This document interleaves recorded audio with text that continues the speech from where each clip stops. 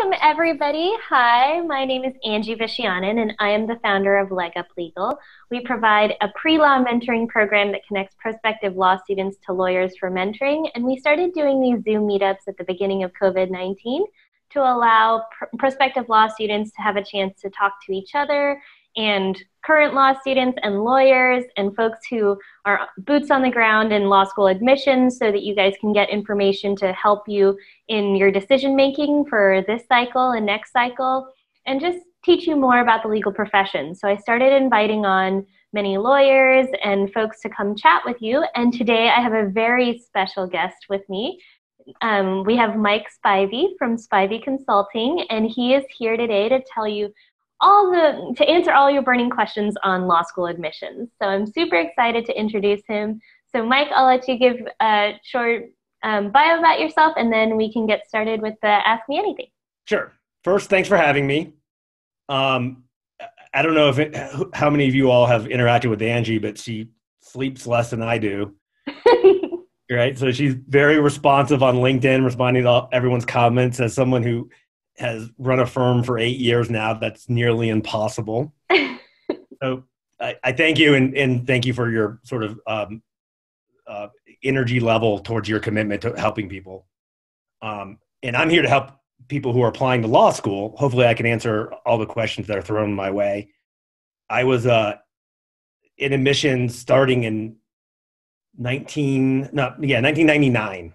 So this is year 21 for me in admissions. And I've seen some challenging times. I was an admissions officer. I was supposed to be on a flight to the World Trade Center Marriott. The next day, there was an LSAC fair on 9/11. I was supposed to be on a flight. That is the most akin version I can sort of give everyone about what we're going through right now. So times are uncertain, and there's a lot of uncertainty. So hopefully I'm here with my 21 years experience doing this to answer some of those uncertain questions. I was at Vanderbilt Law School, Washington University in St. Louis, and Colorado Law School. And now I run Spivey Consulting. Fantastic. Okay, well, I'd love to go ahead and open the floor up. If you guys have questions, feel free to type your questions in the chat box or just unmute yourself and ask them to Mike live. And I'd like to go ahead and start taking questions now. So what have we got?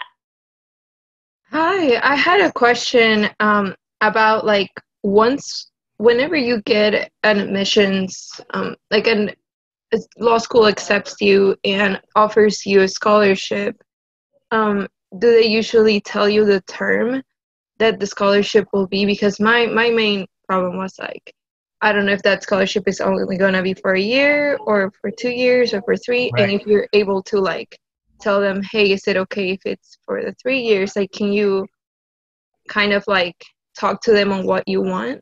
Yeah, so that's a very good question. The terminology you're using there are law schools whose scholarships renew every year, some which are adjusted for tuition increases. That's very rare. Usually, though, for most law schools, if you get a $20,000 a year scholarship, you're really getting $60,000. So that for most law schools, not all, the $20,000 repeats for 2 years. Some are grade dependent.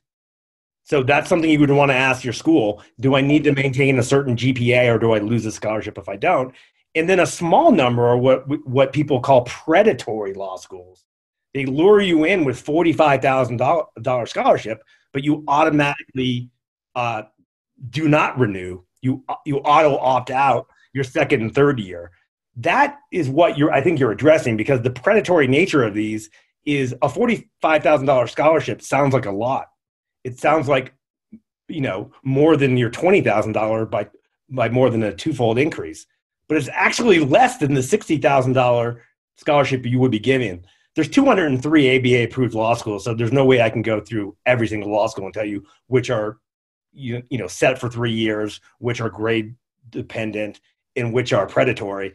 It is, I think your name is Marisol. Marisol, it is more than fine for you to ask the school what are the terms of the scholarship. The way I would cage it to them is I would say, I've been fortunate enough to see other offers, and those were very precise, and I just want to make sure as an aspiring lawyer, I'm reading the exact terms of my current offer.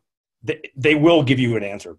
If they don't, you can reach out to my company and we'll get an answer for you. Right. Thank you so Help? much. Yeah. Yeah, and adding to that, if they were not to offer me any scholarship, is there any possibility I can get one once I'm already in, or is that not likely to happen? Well, I wouldn't wait till you're in. Right now, you have leverage. Once they admit you, they want to yield you. It hurts them at the tiniest of margins, but it does hurt them if you don't go to their school. Once they admit you, and if you go to another school, it hurts their selectivity rate, which is a part of a U.S. News and World Report ranking metric. So right now, you have leverage. If you have no scholarship money, don't wait till you arrive at the law school and ask for scholarship money. Say, I'm debt averse and we're in a recessive economy and I'm looking at other offers. Do you have any money, available? It's kind of a funny question because literally if they have money, you will likely get some, but a lot of schools are overcommitted. If you have $2 million to give out in scholarship money, you actually give out $10 million because you get a lot back because not everyone's going to go to your law school. Point being this, I wouldn't worry so much about, people are worried that scholarship negotiation sounds aggressive. It's much more hinged on whether they have money or not. You could honestly say, me need money, right? So you don't have to be eloquent or you don't have to wordsmith this. It's so basic. If you have money, you'll probably get some. And if they don't, you probably won't. Does that help? Thank you so much. Yes, that helps me. Thank you. Okay. Okay, we have a ton of questions in the chat box. So, oh God. Okay, so we've got, let's see here. If your goal is really to get into a big school, how do you answer the why law school question? What advice do you have for applying if you're below the 25th percentile on GPA, but above the 75% LSAT? So I saw that. That's from Christopher Hamilton, I believe, and Christopher is interested in big law. But the question is hinged on law school saying why law. So the way I would answer this, Christopher, is when you're in admissions, you're actually not nearly as hung up on the why law as the question might intimate. Your default is if the person's applying to law school, they want to practice law. My point being this, sincerity really matters. And I think sincerity in admissions does come through. When you've done admissions for 20 years, you can read in sincere 1-page, 2-page essays right off the application. If I were you, I would be sincere. I would say, I am interested in, you turn it around, turn it back on them as a compliment. I am interested in Cornell law because your placement in big law in New York City aligns precisely with my lifelong career goals. And that's why you're at the top of my list. It's a sort of it's a masquerading question. While they're asking why law, they would probably rather hear about why their law school. So I would tilt it more in that direction. We also have a ton of questions that people submitted before during the registration process. So I think I might want to jump back and forth between the ones in the chat box and the ones that people asked beforehand. So, so this person says they scored 7 points higher on the May LSAT Flex. They're freaking out about wait lists, and they did submit deposits for a school, but they're thinking about reapplying next cycle. So do you have any advice? Well, my first piece of advice is every law school that you're waitlisted at is going to get your, you can also send it to them, but they're going to get your 7-point high. If they're running data reports with LSAC, they're going to know that you scored 7 points higher. And that's really good. They will find you if you don't find them, particularly schools that are looking to increase their LSAT. So I'm not so worried right now for you about next cycle because I'm optimistic about this cycle. And I also think next cycle is going to be very competitive. If I were you, I would stay in touch with all the schools you're waitlisted at. Let them know you scored 7 points higher. I would, for whoever asked that question, I would predict that you will see some positive waitlist movement this summer. Awesome.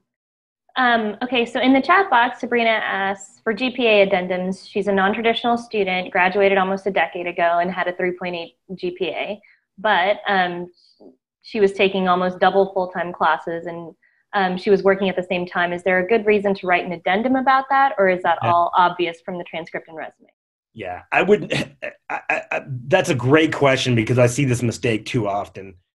If you have a 3.8 and you write an addendum saying, I apologize, or I want to explain my 3.8 over a static written piece of paper, it's not going to come across the right way. They're going to know in other parts of your application that you're a non-traditional applicant.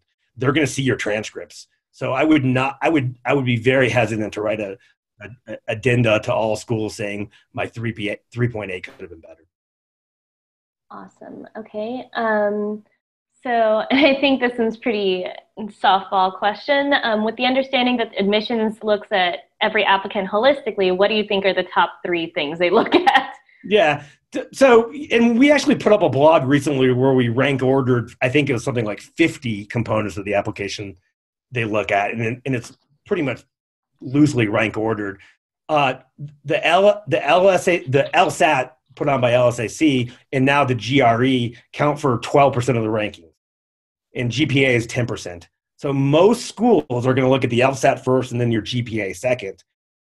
GRE is interesting because the way the GRE is computed is if you have an LSAT and a GRE, they only look at your LSAT score. If you have a GRE score, it's the percentage of that school getting a GRE is how much is weighted by U.S. News and World Report. Let me explain that.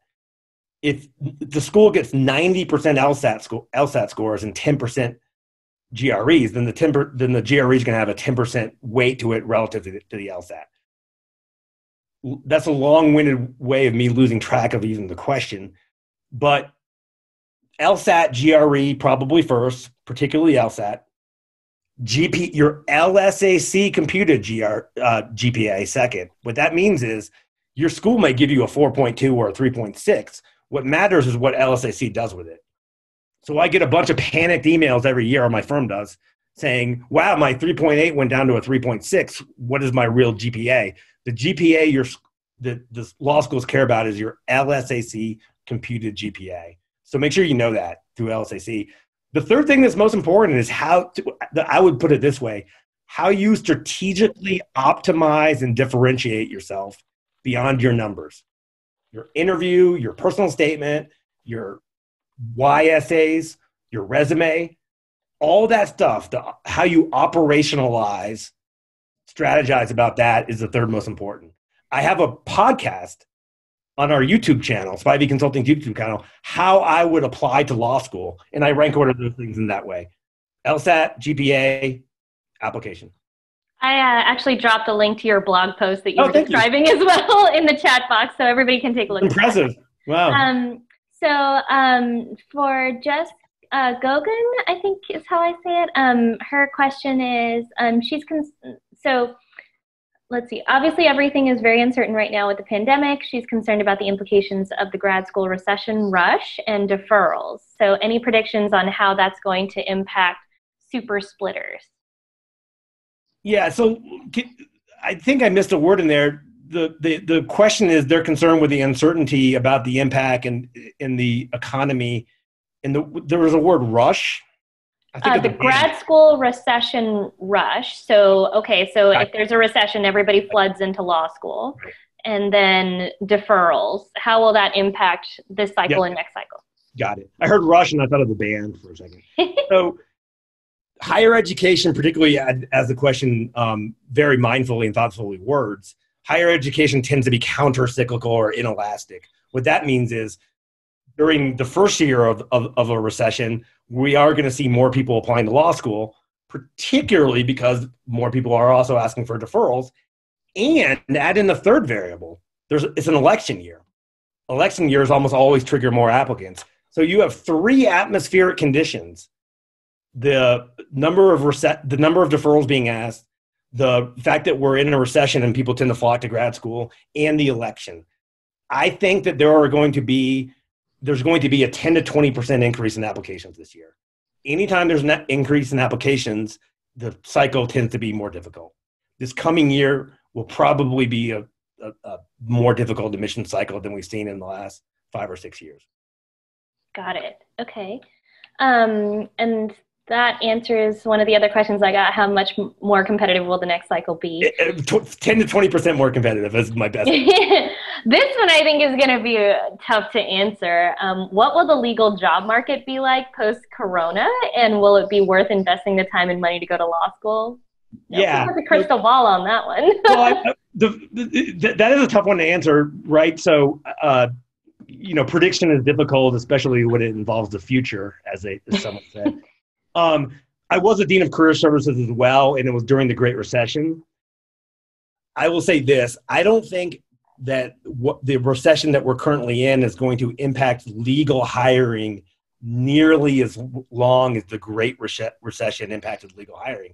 The reason why I say that is law firms, big law particularly, that used to hire classes of 100 and 150 summers, during the Great Recession, they went down to hiring 5, 3, 10 people, 150 to 5. After the recession ended, they put up a bunch of measures so that wouldn't have to happen again, because optically alone it was bad for their firm, but not just optically, for financial reasons. 3, 4, 5 years later, they were missing all of these, entirely missing out on mid-level associates, which start making the firm money. So all the circuit breakers that they tripped during the Great Recession, they don't want to trip again, because they saw that 3 or 4 years after the recession ended, they were having huge amount of problems getting work done because they didn't have mid-level associates. Point being this: I think that if you're applying to law school now, if you're about to go to law school, my best guess is that you would much rather be in your shoes than a current rising 2L, where you are going to see sort of a great diminishment of hires. I'm not overly concerned yet. None of us know. But as of yet, my best guess is I would be much more concerned as a rising 2L than a rising 1L, because I think this is going to be a 1-year thing. I'd like to chime in on that a little bit. Just being a practitioner and hearing the stories of. So I actually run a LinkedIn group it's like a job hunting support group for law students, and I have over 300 unemployed law students in that group right now. And the stories that I'm hearing are wild. So I think what we're seeing, at least at the immediate current phase, is that yes, law school or law firms have scaled back their hiring a lot. And they've not necessarily rescinded offers, but a lot of them have had postponed offers. And they have, they're like you, they're still waiting to hear back, like what's really going on with my offer for post-graduation positions. Now, the people who had summer internships, a lot of them either got pushed back, so they only get 4 weeks of a summer or 6 weeks of a summer as opposed to a full 12 weeks of a summer internship. But what I think is really happening is many law firms started rethinking the first-year associate hiring process again because of the Great Recession a long time ago. I think that was already underway when COVID hit, and I think that law firms are rethinking the way that they hire junior and first-year talent at many different levels, and COVID may have been an accelerator, but it wasn't going to do anything that wasn't already happening. So I think if you're going to law school now, the types of jobs that you're going to see on the other side may be very different. Law firms are starting to hire differently. They're starting to hire on a project basis, or they're starting to hire on a contract basis. But these magical first-year associate positions that, we're going to spend $190,000 on you right when you come out of law school, those are getting fewer and fewer. So I think that if you're banking on big law and you're banking on a first-year associate position, you're going to see way fewer of those. But there are still job opportunities out there. You just have to be willing to, be scrappier, look at other niche practice areas that are emerging, not your bread and butter practice areas. And you might want to hedge. So, during bad economic times, like bankruptcy and restructuring is a really good practice area to be in. Corporate mergers and acquisitions, not so much. So, there's going to be flip sides of the coin in almost every practice area, that during good economic times, corporate M&A, all those bread and butter practice areas might be up, but then bankruptcy and restructuring might be down. In a bad economic time, it'll flip. So you might want to think about that just going forward for long-term strategy. It highly depends on your practice area, what sorts of jobs are out there.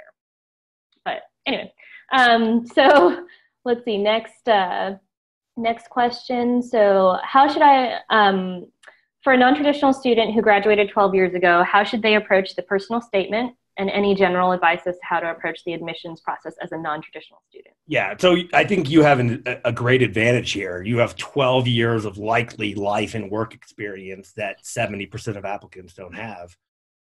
And what stands out in the personal statement is not some bloviating, bumptious, overwrought essay where people use words like bloviating and bumptious and overwrought.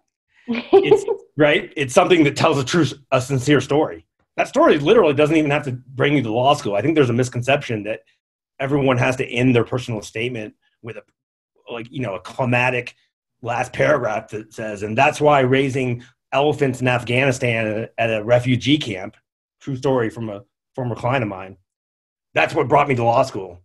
If the personal statement is about how you started an elephant refugee camp in Afghanistan, don't worry about why law school, right? That personal statement is going to differentiate.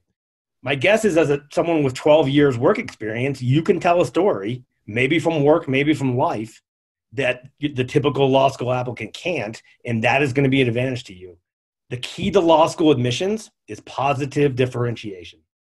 What can someone who is a splitter with a GPA below the 25th percentile but an LSAT above the 75th percentile do to increase their chances at a T14?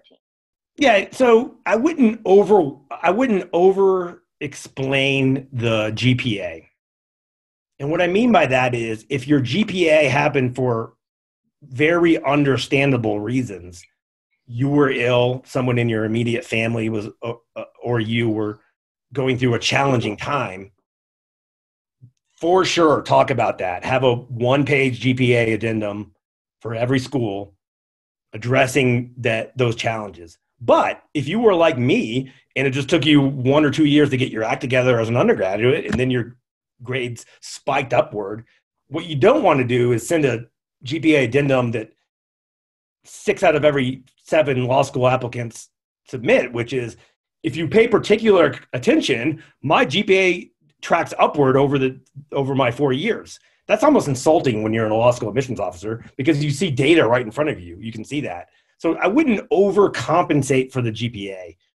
If you're going to be in any direction, having a LSAT above the 75th percentile is a very good starting point to be at.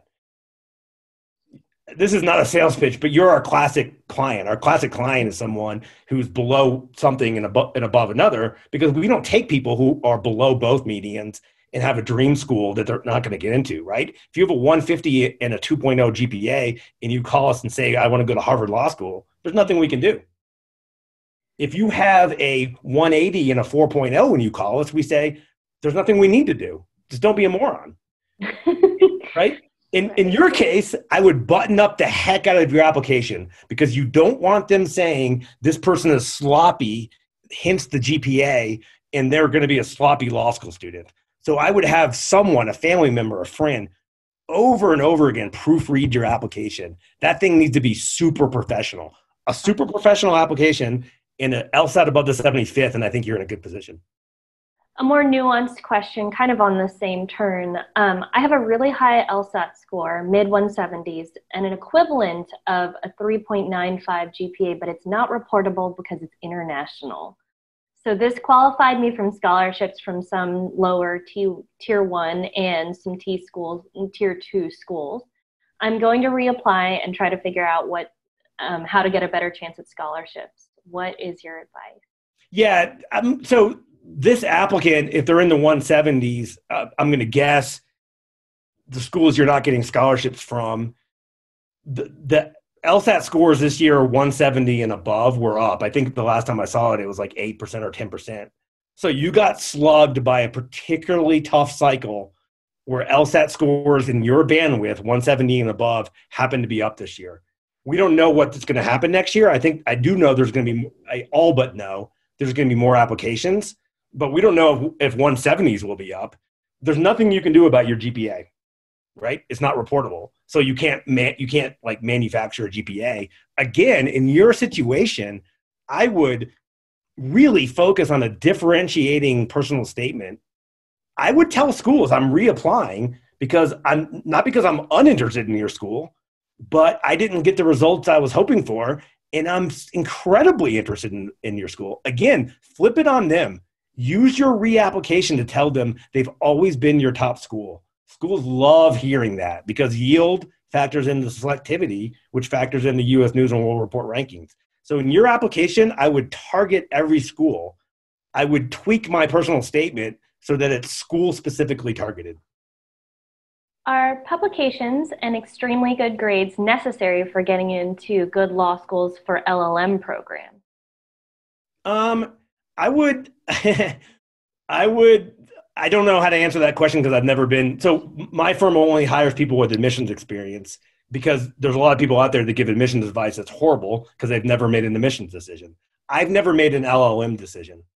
So I actually don't know the answer to that question. I do have someone at my firm who was a dean for LLM programs at WashU for something like 20 years. So if you actually email our firm that question, info@spiveyconsulting.com, I'll have Peter Kramer, who's in charge of our LLM program, answer it for you. All right, perfect. Somebody says they took the LSAT 2 years ago and they're applying this fall. Should they retake it? I don't know the answer to that based on not knowing the LSAT score and not knowing this person's ability. So I'll say this: schools only care about your high LSAT score. Okay, and what you're going to find out is you're going to read 100 times over online people saying schools average, and you may even hear from a few schools that have a party line that says something like, "We look at every LSAT score." The only score that goes to U.S. News and World Report, I can't say this enough. This has been a 10-year battle of mine, and everyone on the Zoom call can help me fight this battle with me, right? You're like Green Berets, you're force multipliers. The answer is the only score that goes to LSAC is the highest, the U.S. News and World Report is the highest score. So scoring lower is not going to hurt you. If you think you can score higher, by all means, retake. You get 3 takes in 1 year, 5 in 2 years, 7 total. So if you think you can do better, it's not going to hurt you to retake.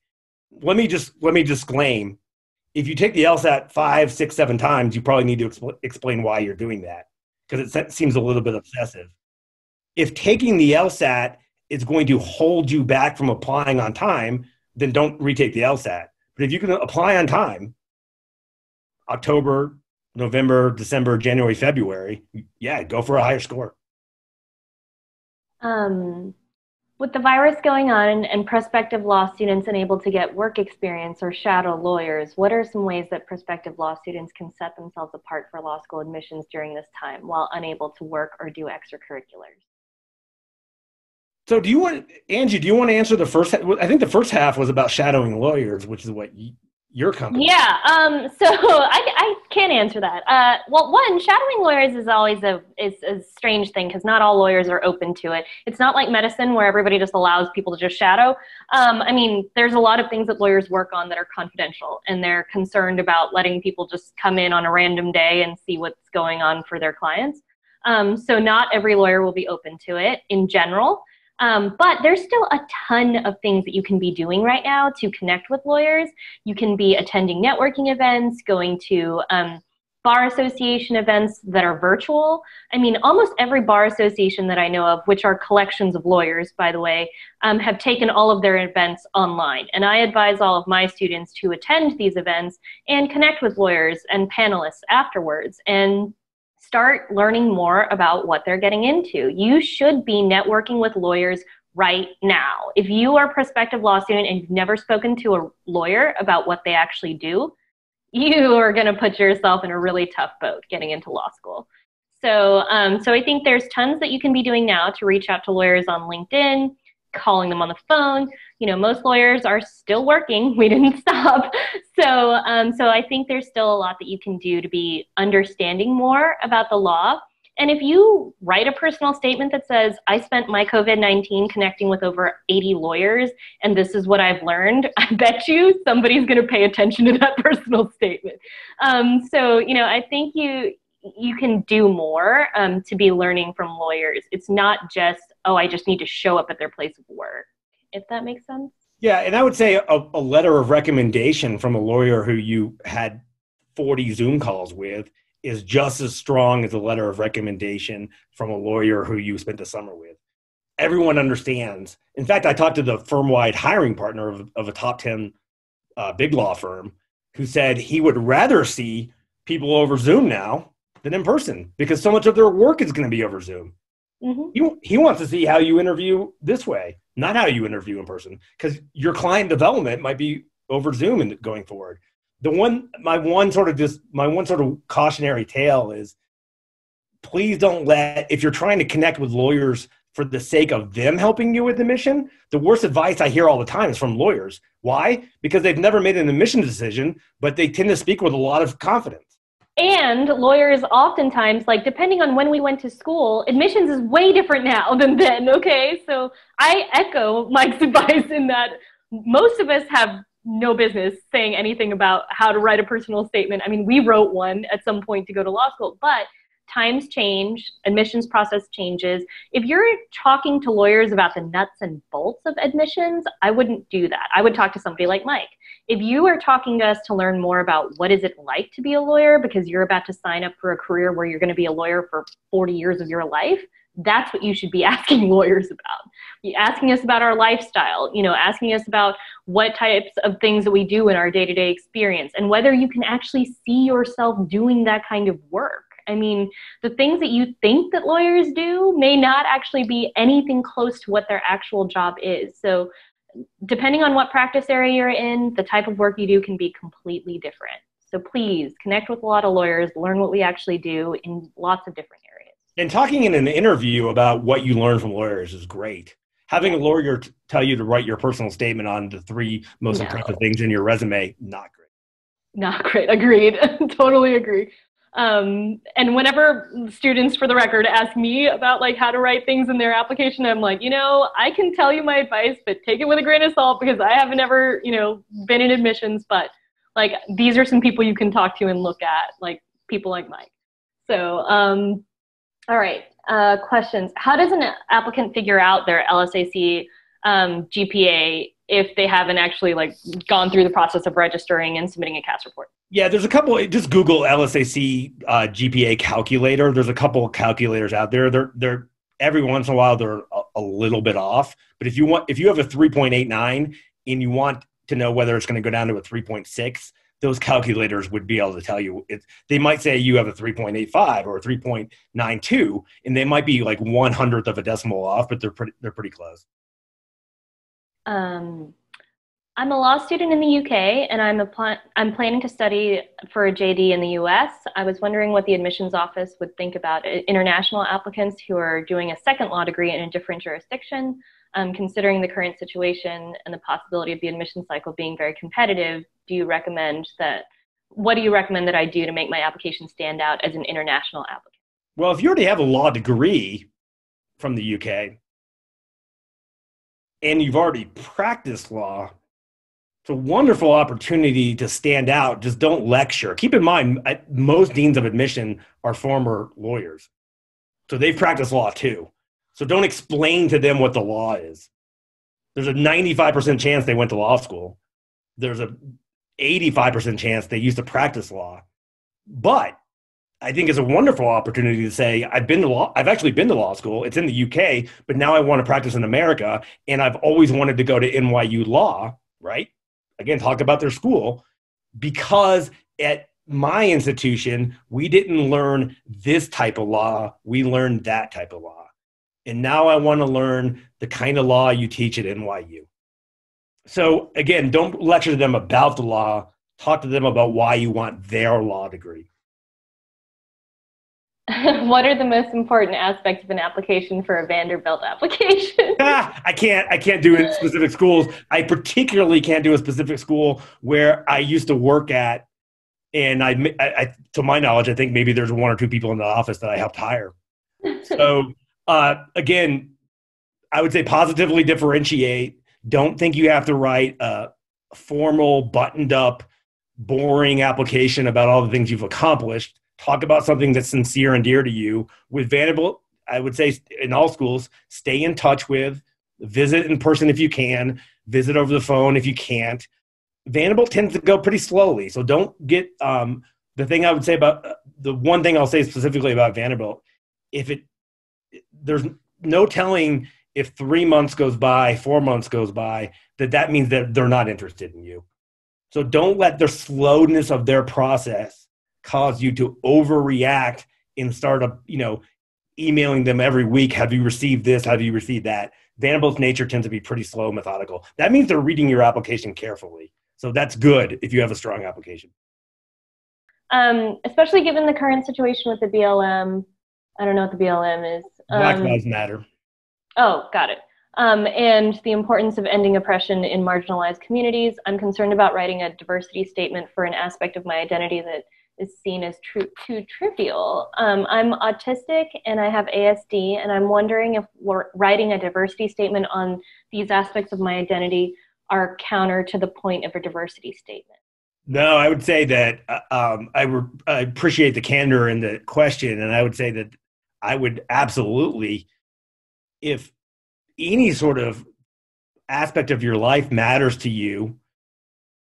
I mean, what is diversity? You can see something from someone else's perspective because your perspective has opened your eyes to the fact that your challenge might be different than other people have to overcome.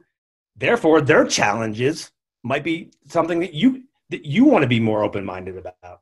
Point being, I think that's a great diversity statement topic. I feel so bad that you say that that's a trivial aspect. The person who asked this, I don't think that's trivial at all. I think there's nothing trivial about that. It's a great topic to talk about. Yeah, I mean, I think that making our profession more accessible for people with disabilities is absolutely a very important topic. I would absolutely write about this in a diversity statement. My 2 cents. Somebody asked if they can ask questions with the mic or only chat. Yeah, feel free to chime in, please. I really don't like reading these questions, but I'm happy to read them as long as people keep submitting them. Will law schools scale back their scholarships due to the increase in applicants for the 2021 cycle? Basically, is it, if there's more demand, is there less pressure for the law schools to be generous? Yeah, I'm not so much worried about the demand as I'm worried about that since the Great Recession, law schools haven't really been making nearly as much money as they used to. And because of that, they've had to get much more central university funding. Some law schools are entirely underwritten by central university. COVID is a much greater challenge to universities than it is the law schools, because universities get a huge amount of the pie of their revenue from tuition, room, board, associated fees, athletics, student centers. I remember when I was a student, I always thought it was funny when I was bragging to my parents, we have this beautiful brand new student center at Vanderbilt, and I don't have to pay for it. And my parents were like, you idiot, it's part of your tuition. Your tuition would be less if they didn't have the student center. My point being this, all those central universities that charge money for so many things are going to be hemorrhaging money if they're online. And COVID is already impacting them for other reasons. One major university alone had to prorate $33 million in room and board by sending students home a month early. Law schools are not going to get as much money from their central universities as they've had for the last 6-7 years. And I do think that we're going to see, not this cycle, but next cycle, a tightening of the belt as far as scholarship money. What is the most pervasive bit of bad advice that you've heard in applying to law school? Yeah, I mean, the biggest one by far and away, the one that's malpractice is only take the LSAT once. When I see people giving that advice, and I've seen actually people who pose as admissions consultants give that advice, you're potentially costing the applicant $150,000 in scholarship money if they score 3 points higher, or a school that is much more their dream school, because your high score matters. The second worst piece of advice I got was this scammer who wanted to charge thousands of dollars to proofread personal statements. And he said in a video, 80% of what matters to law schools is your personal statement. No, 75% of what matters to law schools are your GPA and your LSAT, or 80%. Yeah. So if you're going to dedicate time to anything, dedicate time to getting a strong LSAT score. If you're an undergrad student, dedicate time to your LSAT score and your GPA. On that note, sorry. I was going to say, once you accomplish that, then of course, submit the best application you can. On that note, what are the best strategies to increase your LSAT score, and what are your suggestions for affordable LSAT tutors? Yeah, I can't recommend any particular LSAT tutor because then 59 other ones are going to send me mean emails. Um, I will say this: everyone has a different learning style, so it's a tough question for me to address without knowing someone's learning style. The LSAT should not intimidate anyone because I have seen the COO of my company went from a 150 on her first test to a 174 on the real test, right? It's a highly learnable test. It's not a test of intelligence. It's a test of aptitude. So definitely get some sort of help, whether it's books, online courses, or some of the companies you said. The other thing I would say is the biggest mistake I see made is people do not set their conditions when they're studying. Is state-dependent learning says that the more you can imitate game day, test day, and Angie could probably talk to this, the better you're going to retain things. So don't take a practice LSAT, pause it, answer texts, watch Magnum PI. That's probably not popular for you all. It was when I was your age. Don't watch TV. Make the conditions for yourself miserable when you're taking practice LSATs. Yeah, and if you're taking the LSAT Flex, like take it under the conditions you would take the LSAT Flex, which is, try to make sure that there's no distractions around you, but realize like you're at home in your normal space. You're not at a testing center. So like you need to figure out how that's going to work for you. LSAT Flex is just a different ballgame than your normal LSAT. So, and the final thing I would say is I often tell my clients to give themselves 2 to 3 less minutes per section on some of their practice tests than on the real test. It's called narrowing the goalposts. In football, they do that. Field goal kickers kick through these, in practice, these really unnecessarily thin goalposts. So during the game, the goalposts look really wide. If you give yourself on some practice tests 5 less minutes, it's going to seem like you have extra time on the real test. Yep. How would you explain if your GPA has a downward trend throughout undergrad? Yeah, it would probably, to me, the answer would depend on what your GPA is. If you go from a 4.0 to a 3.6, 3.5, I literally would not address the issue. Don't bring it to their attention. They're going to care a lot more about the 3.5 than the reason for the 3.5.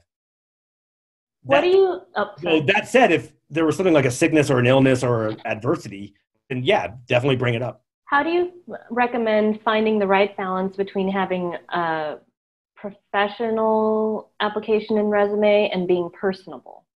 Yeah, that's a great question.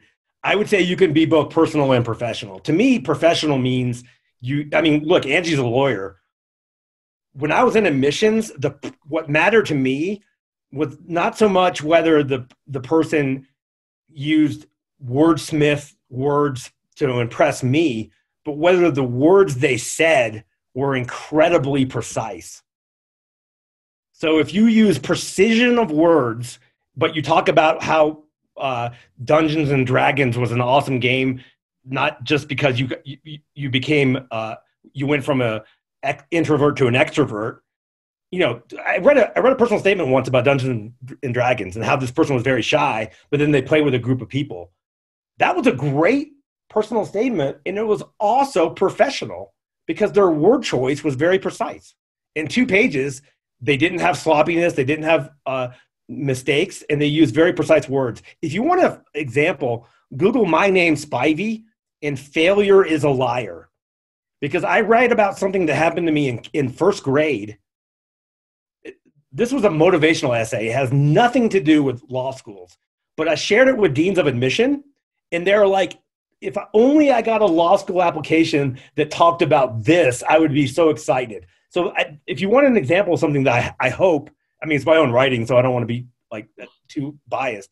I hope this is an example of something that's both professional and, not static. It's personable. Yeah, I think professional, it's not about filling it with legal jargon or big flowery words. That's not what we look for when we're looking at legal writing. We look for people who are concise.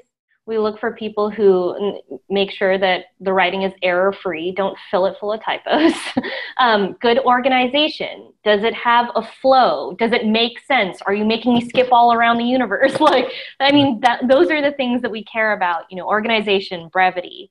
That's what makes a good legal writer, not how many legal words can I throw into a personal statement. So, but yeah.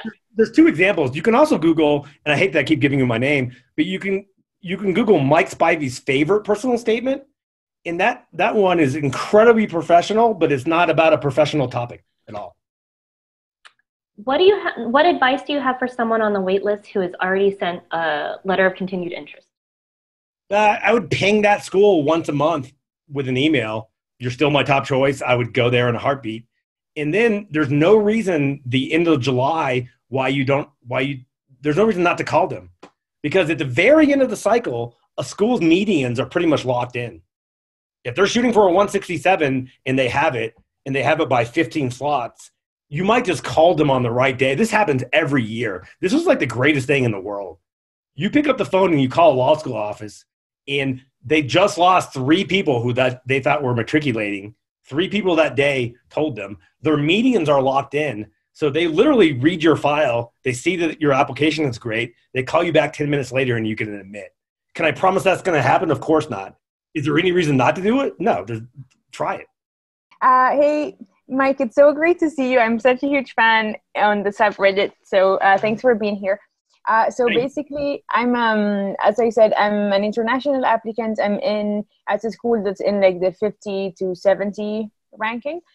And not with a full scholarship, although my LSAT is like above their median by like 10 points or something.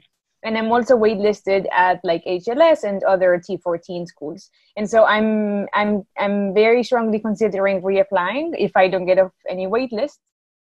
And so in reapplying, I'm wondering whether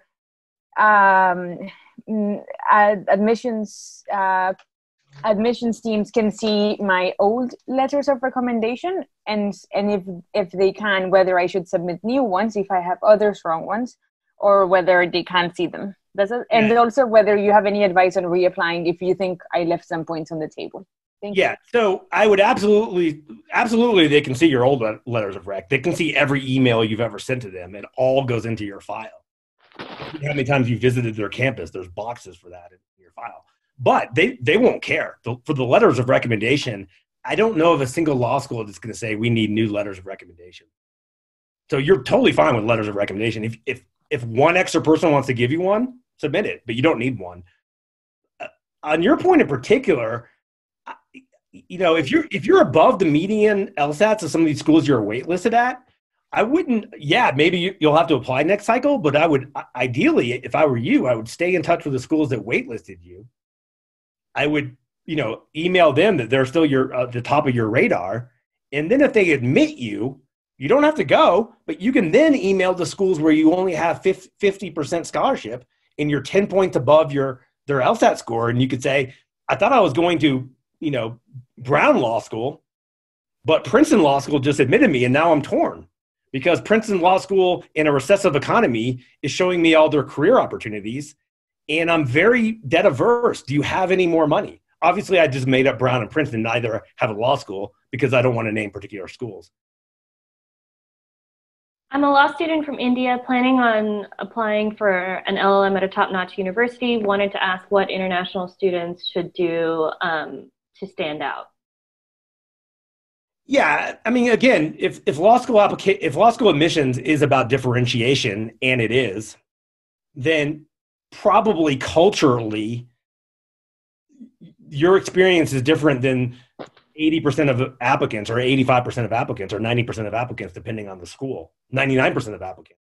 I had a client who was from Korea who spent her first weekend in America at a Halloween party, had no idea what Halloween was, right? So she literally wrote about the cultural transition of stepping off a plane in America and having to be rushed with her foster family, the sponsor family, to a costume store and dressed, in a costume, and then going to a party where she had no idea what was going on.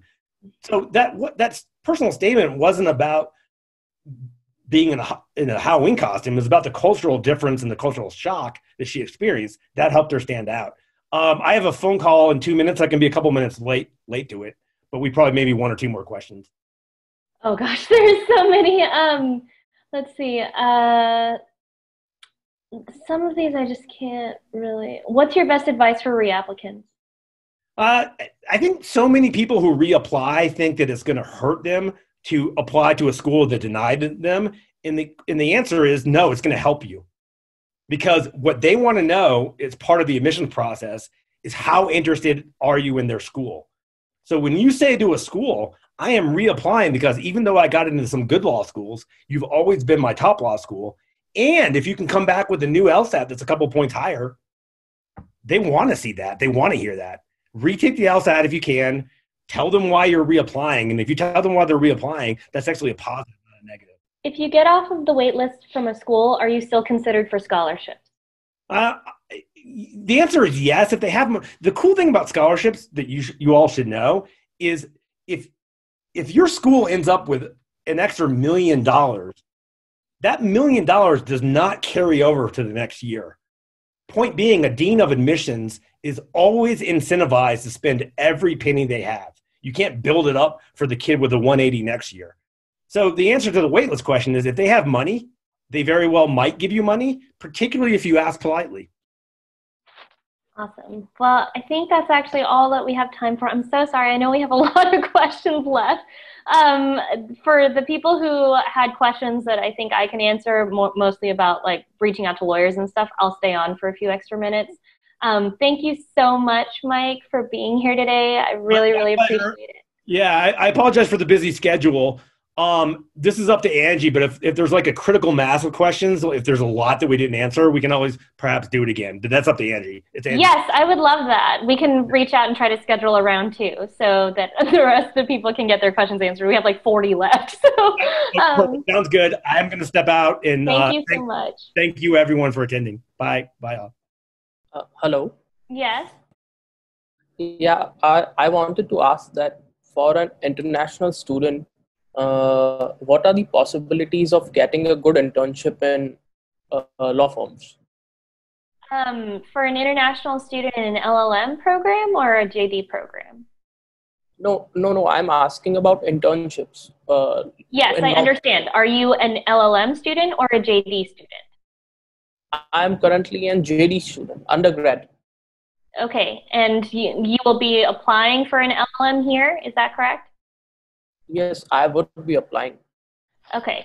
Yeah, I mean, for LLM students, it's always more challenging than for JD students who are U.S. citizens because a lot of law firms have difficulty hiring folks who are international because there's extra immigration requirements. So that's why I'm asking to clarify the question. I think that, if you talk to any LLM student that's here in the United States, they will tell you that they face very unique challenges in trying to get jobs.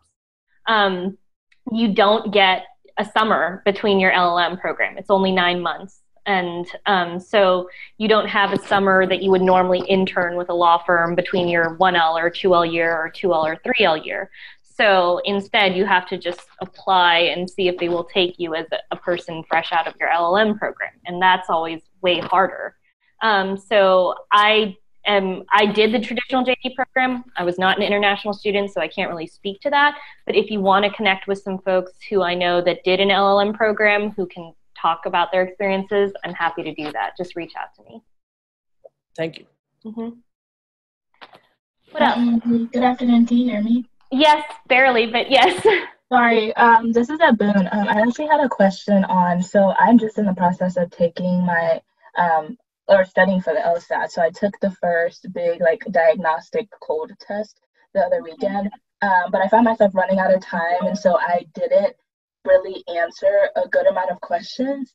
And in hindsight, I'm looking at it now, I probably should have maybe guessed as I would maybe say on the real day. So now I'm just worried that that score that I'm now looking at might be a lot lower than my real possible starting score. Does that make sense? Yeah, that makes total sense. One, this is an LSAT question, so for me, like, it's hard for me to tell you because I'm not an LSAT coach, so I just want to put that out there. But that being said, I mean, so do you mean you actually took a real one or just a diagnostic one? Oh, like a diagnostic, like a practice one. Then yeah, I would totally retake another diagnostic and answer all the questions. Okay, and then use that as kind of like the base score. Yes. Okay. Thank you so much. Sorry for the sound issues. No, that's okay. Anybody else?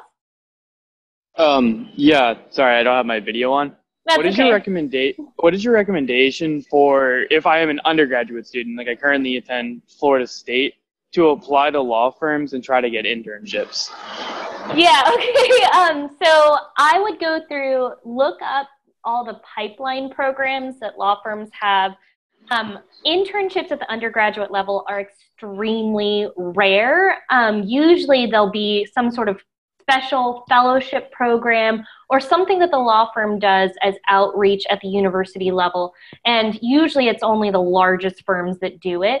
But I will tell you this, very small firms, they ad hoc hires. So like sometimes, you know, they'll take you if they have needs. And right now there's a lot of small firms that are underwater with work and they're struggling. And so they're a lot more willing to take interns than they would be normally. I mean, I have a few friends in private practice who are solo practitioners, and they're like, yeah, I just went and hired, 3 temps who are pre-law students, and, they're just doing like different small tasks for me. And so I think you can be a little bit more creative about it. I think if you're going to be applying to large law firms, what I would be careful about is don't apply for anything that's reserved specifically for law students, because you're not going to get it. They're just going to throw out the application. Now, if you see something on there that says it's specifically for a college level, absolutely apply. If there's nothing on their website that says whether it's like, whether they have anything at all and you're just doing cold outreach, my advice is talk to the lawyers there and start to ask them more about their firm. All you have to do is get one informational interview with them, and during that informational interview, tell them about your interest in going to law school and you're just trying to learn more about the profession and learn more about their practice, and see, have you guys ever taken any college level interns? And if so, what are the best channels for me to go about that? And if not, that's okay, but at least you know. So that's my advice for reaching out for internships. Now, I think the best way to go about this is honestly start connecting with lawyers without asking for a job. I cannot stress this enough. If you just talk to a lawyer and you're like, do you have a job? And they're like, no. And then you just ignore them, that lawyer, you've just killed that relationship. So, being in our profession, it's a long game. It's a long-term game. And the relationships that you build now, you will carry with you when you become a legal professional. So you shouldn't always be just looking for just like the next thing that you need. Just if you're looking for just a job and they say no, and you just end that relationship, you've lost out on the opportunity to build a long-term connection with that person. I reached out to lawyers before going to law school. I connected with many of them. Some of them I kept relationships with, throughout my law school experience, and they never hired me for a job. But then when I was practicing as a young lawyer, they gave me business or they gave me contacts that got me business, and it, turned into way more because I never had any expectations for the relationship to begin with. And I think that's the way that you should go about building relationships with lawyers. Lawyers can smell it from a mile away when a student comes to them and they're like, do you have an internship? And you're like, no. And then they don't want to talk to you anymore. It burns lawyers so bad when you do that. So go into it, ask for an informational interview. And you can clarify that with, hey, I'm not looking for a job. I'm a pre-law student. I'd love to learn more about what you do. And would you be willing to sit down with me for 15 minutes, 30 minutes, and just tell me more about your career path? Lawyers love that sort of outreach because it shows that you're interested in getting to know them as a person. Like at the end of the day, they're human beings just like you, and they want to see that you're willing to invest time in them before they're going to be willing to invest time in you. Does that make sense? All right. Yes, it does. I apologize. I'm at an auto mechanic shop right now, so my feedback is quite loud in the background. No worries. But does that help at all? How do you reach out to them? Like, how do you get their information to reach out? So almost all lawyers have websites with our email addresses, and especially if they're at large firms, they have to list their email address and phone numbers. So you can always do cold reach and outreach on email, but LinkedIn is super powerful. If any of you are on LinkedIn, and you will see how much I believe in LinkedIn and connect on LinkedIn with a gazillion, people, because I think it's a really, really powerful tool. I didn't have LinkedIn when I applied to law school because people weren't using LinkedIn in that way to do outreach. But now tons of pre-law students are on LinkedIn. Tons of them are using LinkedIn to reach out to lawyers. Lawyers are used to it. We understand it. I think it's a very comfortable medium for us to interact with people. But yeah, I mean, before law school, I literally flipped open a phone book and cold called a bunch of lawyers. And my chances of hitting, a lawyer that was willing to talk to me were very, very low. Like I called over 50 lawyers and I only got to talk to 3. So, I mean, I think LinkedIn is a much better route to go than just randomly cold calling people. That's just my thought. Anybody else? So speaking about reaching out to lawyers, so say you do reach out to a lawyer, several lawyers, and you ask them questions regarding about their practice or what it's like being a lawyer. How do you continue with that relationship? How do you continue? Thank you for asking this question. I love answering this question. Okay. All right. So the hardest part is exactly what you're talking about, keeping the relationship going. And I find so many students that are comfortable getting that first meeting, and then you never hear from them again. And so I love that you asked this question. Basically, while you're talking to the lawyer in your first interaction with them, you should be taking notes about the things that they're telling you. If you're asking them for advice on, what law schools did you apply to? How did you pick law schools? How should I go about picking law schools? What are some extracurricular activities that I can do? What are some things that I can do to learn more about your practice area? Or are there events that you would recommend that I go to learn more about this practice area? Take down the notes of what they say and then go follow their advice. And then when you follow their advice, write them a nice email back and say, I really appreciated the time that you spent with me a couple weeks ago. I took your advice and I joined this organization, or I read this publication, or I learned more about your practice area and it's fascinating to me. I would love to talk about it more. Could we set up another follow-up call? Things like that. You should be using the things that you're finding out in your first meeting to get you that second meeting. And like I said, don't go into it with laser focus with an objective in mind.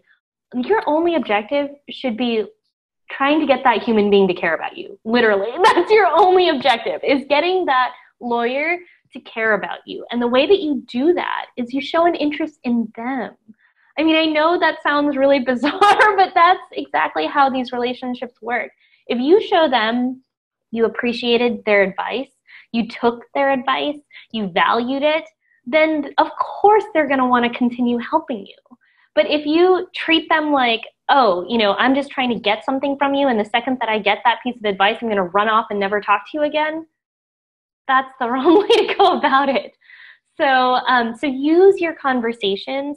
Try to ask them things in the conversations that will help you follow up later. So ask them for advice on what are some follow-up things that you can do to learn more about this practice area, or could they help connect you to other lawyers who practice in that area who could offer different perspectives. Things like that will help you keep the relationship going. And all you have to do is focus on getting one more meeting. That's it. Does that help? Yes, thank you. Mm-hmm. Who else? Hello. Yes. So just last question. Sorry for asking so many questions. No. This is exactly what it's for. Y'all feel free to ask questions. Don't apologize. So I'm a undergrad law student currently. So I've done corporate internships as well as internships for NGOs. So it's something like I do it every year, a single internship in an NGO. So I wanted to ask them, are these internships value the internships I do in NGOs, because it's totally for social work, nothing related to the subject. So when I apply to some law school or for a job, are these internships valued or not? Of course, all work experience is valued. It's not just, whether, you don't even have to be in a legal internship for it to be valuable. I mean, I had 2 years of advertising agency experience when I applied to law school. And I wrote about that being a little bit different. What law schools care about is how are you using your time wisely? Are you learning things in these internships? What have you learned in those internships that might help you be a better lawyer? You know, one of the things that I did for the advertising agency is I was the client service person. I was the liaison between the agency and the client. So working with clients was what I was doing every day, servicing business clients, talking to people at lots of different levels, getting to know what it's like to work at an organizational level with all these people. Those were all things that helped me in my legal career. So use, you know, the work experience that you have to talk about the skills that you've built that will translate into practice. Thank you. Thank you. What else? Angie, thank you so much for taking the time to speak with us. Sure. And, okay, because you know how I'm so sorry about this, but remember we messaged each other about Leg Up Legal? Yeah. A couple weeks ago, and because I was still deciding what I want to do with law. Yeah, don't worry about it. Yeah, and okay, but I've honed in what I want to do. Okay. I want to be a prosecutor. Nice. So, yeah, so because lawyer up it really helped like sieve out like everything I want to do, because everyone wants to go like big law and stuff like that. My parents wanted me to do that, but like I never wanted to do that. So sorry. So you're interested in being a prosecutor? Yes, I'm sorry. Yes, and I want to do the free trial of Leg Up Legal. Oh. I didn't do it yet because I. No, it's okay. Did you have a question about the way the program works or something? Yes. Okay. It's a 30-day free trial, right? And then it'll connect me with lawyer, any kind of lawyer, right? Or the prosecutors. So for our mentoring program, it's all done through a mobile app. You sign up for the mobile app. You build a profile on the mobile app. You can search through the profiles of the existing mentors. If there's no mentors in the practice areas that you're interested in, you can let me know, and I'll go out and recruit more mentors in those areas. But yeah, that's how it works. So you're going to have to sign up for the program, look through the profiles, see who is out there. If there's attorneys that you want to talk to, you can go ahead and match with them. If there's no attorneys that you want to talk to, just let me know, and I can go out and find more people in those areas. And also, one last question. So I thought about retaking the LSAT because I want to get a higher scholarship. Because right now I have an okay score, but what's the recommended amount of months needed for me to do well? What do you think? I know you're not an LSAT. Well, you've already taken it once, so I mean, you have to brush up on it. I would say at least, probably at least 3 months to prepare properly if you're kind of starting pretty cold. Okay, thank you, Angie. Thank you so much. Who else? Chris, did you have another question? Yeah, for just in your personal experience from like hiring and meeting and things like that and seeing people in the legal world, how important do you see as the T14, the T20, how important is it to get into one of those places versus outside of that? Yep. Okay, so I've been at both boutiques and big law. So a boutique law firm, usually they'll hire based off of, whatever their needs are that year. They don't take a steady stream of summer interns all the time. Big law, however, does take a steady stream of students all the time. For everybody who doesn't know what big law is, it's basically the top 100 and 200 firms in America by revenue. So we collectively refer to them as big law. And they usually do have summer internship classes where they take tons of interns. That's getting fewer and farther between, as Mike said, because they stopped hiring groups of 40 and now they take 10. But at big law, I'd have to say it's extremely important to see, people at T14 schools, or you've got to be in the top 5% or 10% of a regional school. And if you're at a lower tiered school, it's virtually impossible. I hate to say that, but that's how it is. At big law, they still make hiring decisions based on very superficial factors like your class rank and your law school. And the reason that's superficial is because the way that you perform in law school is very, very not indicative of how you will perform as a young lawyer. Because oftentimes the academic exercise of law school is very far divorced from what the practice of law is actually like. I've seen brilliant lawyers who made C's in law school. I've seen terrible lawyers that made A's in law school.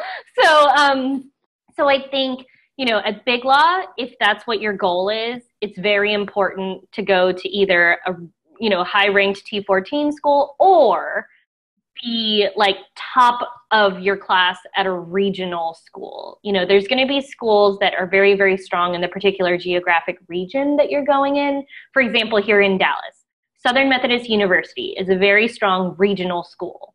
And while UT Austin, University of Texas at Austin, is like the ranking king in Texas, it's also, super hard to get into. And Southern Methodist University would be considered probably the next tier down, but they have extremely good ties here in Dallas. So if you want to work at Big Law here in Dallas, that's a perfectly good school for you to go to. And you'll probably get better scholarships, and you probably have a better chance of getting in than UT.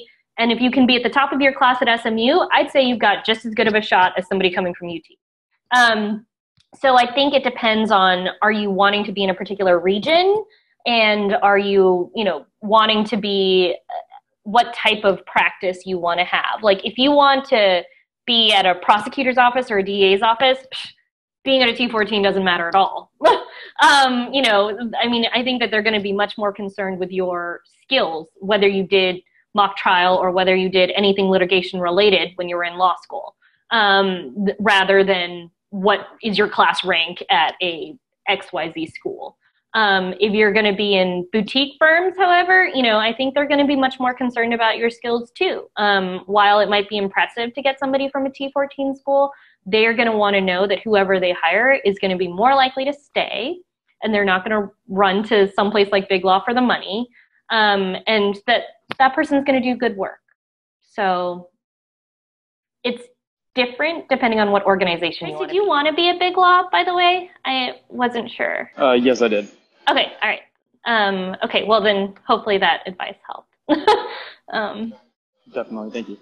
Mm-hmm. And to that point, if you want to be at Big Law, I would start connecting with Big Law lawyers for informational interviews. As I said with the other person, I think that, it will behoove you to get the perspective of a lot more Big Law lawyers who can say, how did they make it there? Because I lateraled to Big Law, so I started off at a boutique, and then I went to a large law firm after I was already, I think I was a fourth year when I lateraled.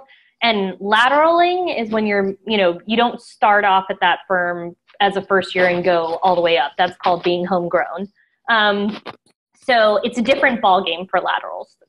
For being homegrown, that class rank and being at a T14 school really matters. Deborah, will character and fitness hinder your chances at law school? I don't know what character and fitness issues you have, so it's hard for me to say. But if you want to message me privately about it, we can chat about it.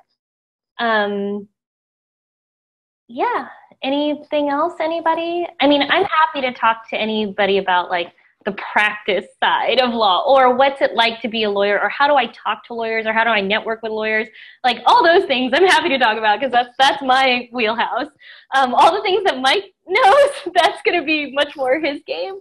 But and I'm sure that he's totally open to connecting with you guys, so feel free, reach out to him with your other questions if you have nuanced ones. But I'm definitely going to try to bring him on for a round two, because I had like a ton that he didn't get to. So, but if anybody else has questions about, what's practice like, or how do I talk to people, jump on. Yeah, if I could just interject with one quick question. So this is kind of a question I've been having, but I'm looking to apply in the 2021 cycle, and I've always pulled really good grades, and I've always done fairly successful. However, I do have attention deficit disorder, and as such, get extended time on tests and other programs. And I was kind of curious if you would have any maybe clients, or if you've kind of known of anybody's experience who would kind of have, say, a similar experience going through law school with say, disability accommodations, or what that might be like at all. I don't know of anybody who went through law school with ADHD or ADD. I do know people who went to law school with disabilities. Like, I had a friend that was blind. I had another friend that was deaf. And law school was extremely challenging for them for, very different reasons. But I'd imagine their experience isn't probably going to be very much comparative to you. I think it still depends on which law school you're at, how willing to accommodate you they are. My law school was very willing to accommodate everyone, but it's also a smaller law school. I went to University of New Hampshire, and I think that their class size was like 90 or maybe 100 a year. So it's a pretty small class. Everybody gets to know each other. You can probably request almost anything from the registrar, and if it seems remotely reasonable, they will give it to you. They let me move up all of my finals early one year because I needed to go to a conference, and I don't think most large law schools would allow you to do those things. So I think it depends. I would reach out to a student maybe at one of the law schools that you're at or interested in, and ask them about, do they have somebody that they could connect you to who might be going through a similar experience, and see what the accommodations are like. Or you could reach out to the admissions office. Actually, you could probably reach out to the admissions office and ask them, hey, do you have any students that are, also ADHD that have accommodations that I could ask them some questions about what their experience is like? They might be willing to connect you with some folks. Angie, I have a question. First of all, thank you for doing this. My interest is in civil rights. Awesome. Yeah. Hot topic right now. Yeah. And I just wondered if you had suggestions on how to connect in this space, or if any firms or people or ways to go about other than what you've already talked about. I'm in Missouri, but I plan to practice in California. Oh, California Change Lawyers, great organization. They host a gazillion webinars and all sorts of stuff. You can find them on LinkedIn. You can find them on their own website. But California Change Lawyers is an amazing organization that I'm sure you could connect with a bunch of people who are interested in civil rights issues. And if not, they can also connect you to all the other California nonprofits that are focused on those issues. California is very active in that area, so I wouldn't be surprised that, they'd have more than plenty organizations you could connect to. But the thing that I didn't know before law school is that bar associations will often allow prospective law students to attend things as long as you connect with the bar association and ask. So students always feel like things are closed off to them, and they're really not. Even if there's a cost or something like that, if you just call them and say, hey, I'm a student and I don't have the money and I'd really like to go to this event, they'll just let you go for free.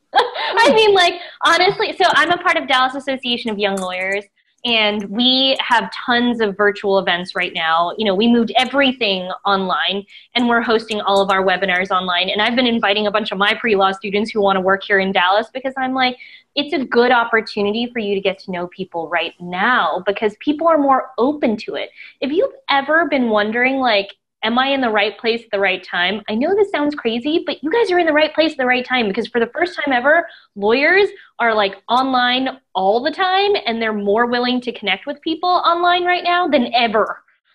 Usually they're hiding out in their offices doing all their work, and now they're stuck at home online all the time.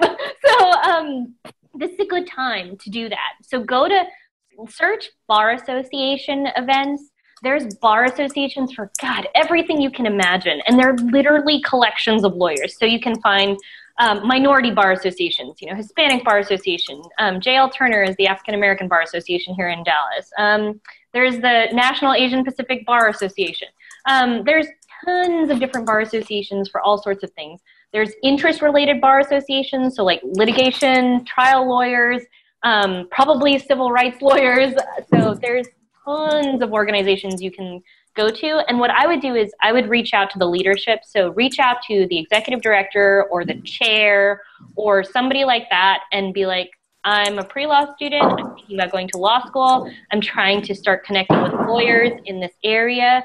Can you recommend some events that I can go to for your organization, or can you recommend some lawyers that I might want to contact? If you talk to the leadership, those are all the people who are active, so they know everybody. If you just contact like a random person who's a member, they might not even go to anything. I would always reach out to the chairs of committees. Almost every bar association is going to have subcommittees, so check their committees page because you can often drill down to like the exact interest you have. So for example, I did trademark law. So there's the International Trademark Association. There's like hundreds of committees and subcommittees for them. So if you're interested in doing just trademark prosecution, there's a committee for that. If you want to just do trademark litigation, I think we even have like a famous brands one. Like there's all sorts of different subcommittees. So I would always look at as specific as possible and then contact the chair for whoever that committee is. All right. Thank you so much. Appreciate it. Yep. Okay. Well, it was great talking to all of you, especially all the new folks that are on. I'm so happy that you're joining us. And I will definitely try to bring Mike back for round 2 if we can fit it into his schedule. So thank you so much, and y'all have a wonderful, safe, and happy week. We're doing another meetup on Thursday, so come check us out for that one. We have one big law attorney and one who's in-house, who they're like best friends from college, and they're willing to talk together about all the things that it takes to be hired by either in-house or big law. So if you want to learn more about that, feel free to join us on Thursday.